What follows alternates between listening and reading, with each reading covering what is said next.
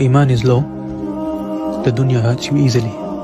It's easy for the dunya to hurt you. You know, someone's hurt you, you got a heartbreak, you're there crying for days, you got a cold heart, you want to get revenge on people.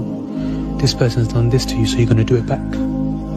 You spend your whole life chasing them, but it doesn't fill you with contentment. But if your Iman is high, and you trust Allah subhanahu wa ta'ala, and you say Alhamdulillah for whatever has gone, you realize that Allah's blessings were bigger, and Allah subhanahu wa ta'ala has saved you from something that could have harmed your soul. Nothing in this world will faze that person. No hurt will be able to even touch them. Yes, I know you will be hurt, you'll be disappointed, but after like 24 hours, you're good to go. Everything is better for that person, because they know that their Lord will save them.